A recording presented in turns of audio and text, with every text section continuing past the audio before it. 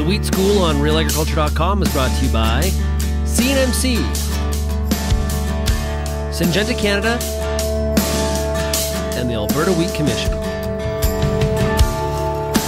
Welcome back to Real Agriculture's Wheat School series. I'm Kara Oosterhuis. Today I have here with me Brian Beres, who is a senior research scientist with Agriculture and Agri-Food Canada. How's it going today, Brian? It's going well. How about you? Great.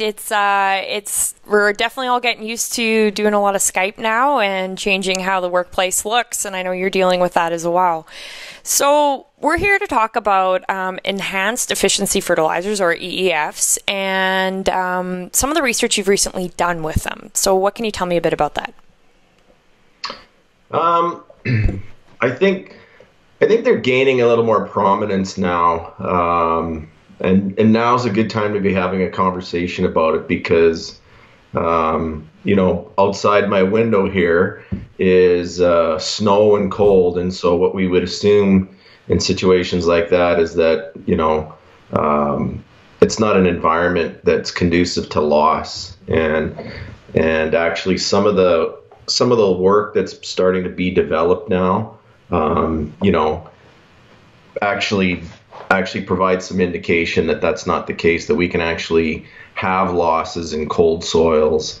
And so then, the idea around, is an enhanced efficiency fertilizer something that as an input, from a producer perspective, something that I can, afford or justify, in terms of economic returns with that factored in. And I think some of the work that we've done from a winter wheat context would show that it's possible for sure.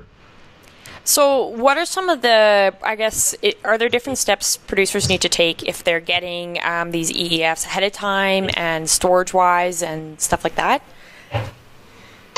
I think a good example for an enhanced efficiency fertilizer that there was concern about it being somewhat more vulnerable around handling would be the ESN, or the environmentally smart nitrogen from Nutrien. There was concern, back when it entered the marketplace that, it's the protection is based on, a simple polymer coating around that urea prill. And so, by the time you pick it up at the retailer, run it through a drill fill or whatever to, and into your equipment, and how many times does it run through equipment by the time the air delivery takes it down to the boot jack and puts it in a seed run.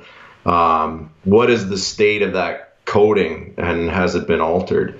And so we did quite a bit of research around that and published those results. And really the one concern around it that's easily managed is just for producers, if they're buying that type of product, is to make sure at the retailer point, if it does go into a blender or whatever for offloading onto your truck to go to back to your farm, is that to make sure that retailer, there isn't any scaly deposits within that blender itself, so that they've run, and they know better than I, but typical run 10 tons of potash through it or whatever, something that's going to, deburr and take those scales off, which can be a problem on a polymer coating, if it's handled a bit roughly. And then the same thing applies at the farm. Like if you're pulling out your drill for the first time after it's sat for a while, there's certain parts within it,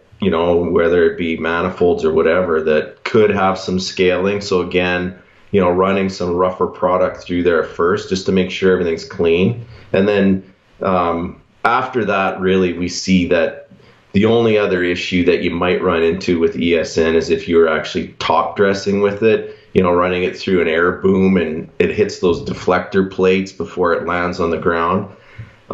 You can get some less than ideal release. In other words, it would act like a regular urea, and there's no point paying for that if it's going to act like a regular urea. And top dressing is just simply something we wouldn't recommend for ESN anyway, for one of those reasons, that and the fact that it could get stranded a little bit higher up in that thatch layer of a no-till situation, and it requires water, and if it's hung up there, the chances of that happening are kind of slim. Yeah, and so the issue or the concern around ESN was, if it did release too fast and you're a producer that still has a single shoot type delivery system where seed and fertilizer is going in the same run, and then obviously at very close proximity, you have to be real careful about the amount of nitrogen you place because you could have toxicity effects. And ESN is a standalone product that, in my opinion, is still second to none as far as an enhanced efficiency fertilizer that allows you to place, almost all of your nitrogen needs in one shot near the seed. You can put easily with cereals 3 times the recommended rate, so you can be pushing right up to 90 kilograms of N per hectare right in that seed run with your seed, not worry about toxicity effects. And so there was a bit of a concern around, if the coating's damaged, and all the work that we did, if you just take those simple mitigation steps at the retailer, you're probably going to be fine. It would be also ideal if you avoided using steel flighted augers in your drill fill or whatever when you're handling at home. But yeah, for the most part, if you're a producer and you still want to put a lot of nitrogen down at planting, and you are limited to it being in close proximity to your seed, then ESN or a polymer coated urea would be an excellent choice. And in that regard, I think it would more than justify the added input cost. So how do conditions like no-till play into EEFs? Some of the assumptions that we've had about how we can protect, losses, I think are requiring a rethink. And, Dr. Regis Karamanos has done a really good job of showing some research that really challenges us to rethink on where those losses occur, how they occur. Before it was like, if you band it and get it protected in that soil, that you won't suffer losses, and that's just not the case that we're seeing with some research.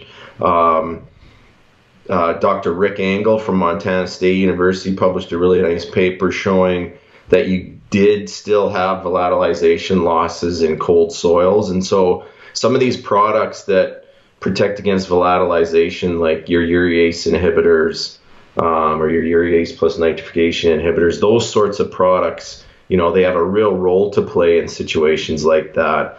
And some of the work that we've done with winter wheat, on top of it being a mitigation strategy around loss, and you do see some utility and benefit with them, when it comes sometimes in relation to protein and protein yield, but certainly they seem to pay for themselves in the right situation. A regular urea without any protection at all, if the conditions are right to either go up in the air or there's a lot of moisture, and we've seen that whether it's a granular or worse yet, if you're in the right situation, a liquid form like urea ammonium nitrate, we've shown that without a stabilizer, if you're using it at planting, you can suffer some pretty significant losses around that. But to be totally honest, it's a little bit like chasing a ghost when you're trying to find those conditions as a researcher. And then, on the knowledge transfer side, say to a producer, you should always have a stabilizer in your liquid N, whether or not you're doing an in-crop application or something at planting. Sometimes we can demonstrate it clearly, but I can do a follow-up study on the same piece of land and have a heck of a time showing it. So it's really dependent on environment. But to me, that's one of the probably more volatile forms that are vulnerable to loss that supports the use of a stabilizer. The idea around, later on in crop as something that will slow release down. So if you've got something like, something that can sort of prevent losses at multiple points. So like something that also has not just a urease inhibitor against volatilization losses, but then something packaged in that to prevent against leaching or something like that, or rapid nitrification, like, your super use or your instinct and so on, we do see utility in that, in those situations as well. So if you can prevent the loss, you should be able to follow through and see it in some tangible, whether it's a bump in grain yield, or if you were successful in seeing it slow in terms of release, yeah, you might see a bump in protein as well.